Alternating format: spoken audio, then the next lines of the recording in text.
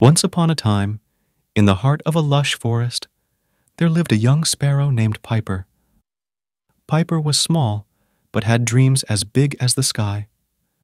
However, despite his dreams, Piper lacked confidence.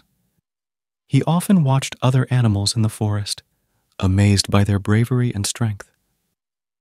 He wished he could be as confident as them. One sunny afternoon, as Piper was perched on a branch, he noticed a squirrel named Hazel darting across the forest floor, gathering nuts with impressive agility. Piper admired Hazel's confidence and wished he could be like her.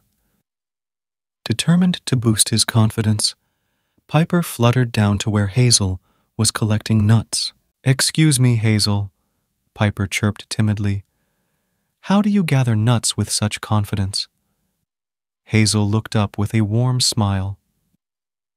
"Why, hello there, little one. Confidence comes from practice and belief in yourself. You just have to spread your wings and trust that you can do it." Piper listened intently, taking Hazel's words to heart. From that day on, he decided to challenge himself and build his confidence step by step. First, he practiced flying from branch to branch, repeating to himself, "I can do it." With each successful flight, Piper felt a little more confident. Next, he approached a nearby pond where a frog named Finn was leaping gracefully from lily pad to lily pad. "Finn," Piper called out, "how do you leap with such confidence?" Finn grinned and replied, "Confidence comes from within, little friend. Believe in yourself, and you can achieve anything you set your mind to." Taking Finn's advice, Piper practiced his leaps tirelessly, determined to conquer his fears. Each time he landed on a lily pad, he felt a surge of confidence coursing through his veins. Finally, Piper encountered a rabbit named Ruby, who was hopping through the forest with unmatched speed and agility. "Ruby," Piper asked, "how do you hop with such confidence?" Ruby stopped to chat with Piper, her eyes sparkling with wisdom.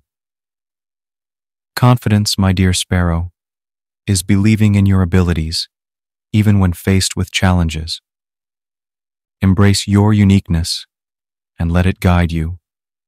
With Ruby's words echoing in his mind, Piper continued to practice, never giving up, even when the winds blew strong and doubts clouded his mind. As the days turned into weeks, Piper's confidence grew stronger with each challenge he faced. He no longer felt small and insignificant, but instead stood tall with pride. One starry night, as Piper nestled into his cozy nest, he reflected on his journey. From Hazel's advice on gathering nuts, to Finn's wisdom on leaping, and Ruby's encouragement on hopping, Piper realized that confidence came from within. With a heart full of gratitude and newfound confidence, Piper closed his eyes, ready to dream big dreams, knowing that he could conquer anything that came his way. And so, dear children, remember the tale of Piper the Sparrow, who learned that with belief in oneself, even the smallest of creatures can achieve greatness.